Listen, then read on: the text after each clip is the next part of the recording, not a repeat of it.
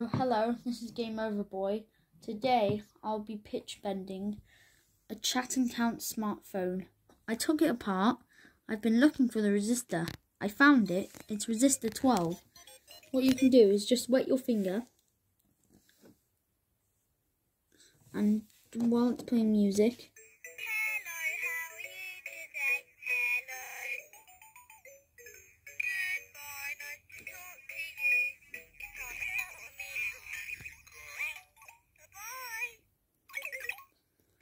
now that I found the resistor, that's resistor 12, I'm going to connect a cable to it and then connect that to this potentiometer and then put it in the back of the phone. Now I should be able to change the pitch by tying the knob. I've discovered from the past that the best thing to do is get a little male connector, bend it a little so it's downwards, and place it on the resistor. Just like that. It fits perfect. But if you use normal wire, everything starts burning up, as I found out. Fire! What do I do? What do I do? Oh, the song! The song!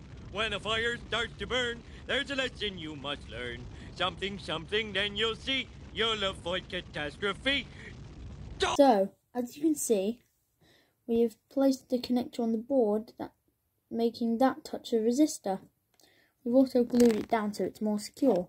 We've wired everything together. We've made it so when you turn this switch on and off, it turns pitch mode on and off, just like the My Own Laptop. And when you turn this knob, it changes the pitch, also like the My Own Laptop. The grey cable from the centre of the switch goes to the pitch resistor. Then the switch tells if current goes through this one or not. That goes into the data input of this potentiometer.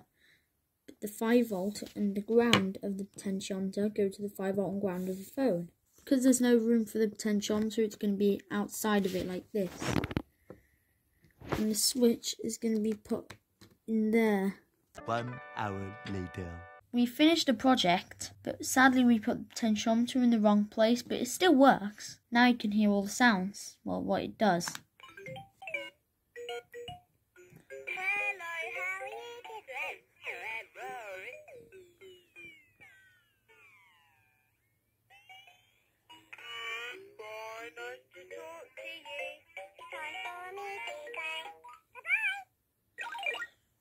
Yeah. Hope you've enjoyed this video. See you soon in the next one. Bye.